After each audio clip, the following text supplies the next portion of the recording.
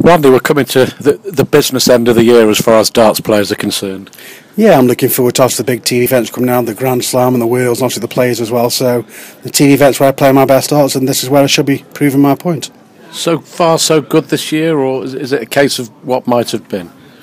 Yeah, obviously I've had a good run in the UK Open to the final, and obviously other events, quarter-finals. I'm still doing what I can be doing, but I still want more out of this game. I need to win a major and obviously progress, even get to a final. I need more finals to get that experience, and hopefully I go on to win one. But I'll never give in trying, and obviously I'll show that on that hockey. The model of consistency with your phenomenal record of reaching every TV quarter-final for 18 months, but I get the feeling that isn't enough. No, it's definitely enough. I'm proving my point where I'm in the top 8 and I'm proving that position, but it proves nothing when you want to win a TV major, and that's why I need to push on now and prove how good I am. I need to win that major to make my career fulfillable now, and obviously if I win that one, who knows, I might go on to win another one. Every time it doesn't happen, do you feel under pressure? Do you try that little bit harder, and that in turn maybe affects you? Yeah, sometimes I think people are putting pressure on me. Obviously, this last 8's a lot of pressure on me as well, getting to that position. And sometimes when I get to that position, I feel a bit relieved to get there sometimes, obviously putting that onus on me. But I shouldn't be thinking about it anymore. I should be just progressing and doing what I can be doing and fighting for getting that final and hopefully win one of these TV majors soon.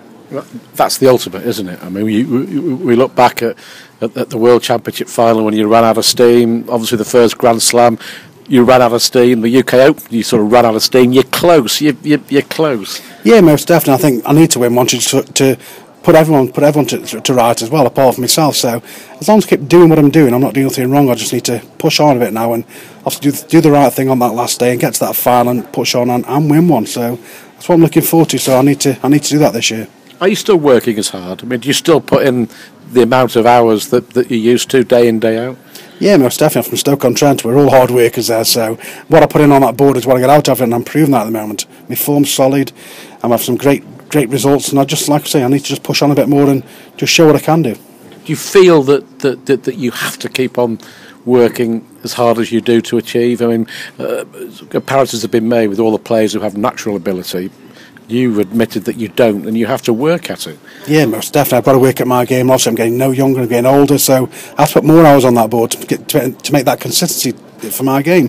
So the more I put on that board, and as long as I keep doing what I'm doing, I'm sure it's got to pay off one day. As long as I've got that in my head and put everything into this game 110%, I'm sure it will pay off one day. Does it not get boring? It must get boring practicing.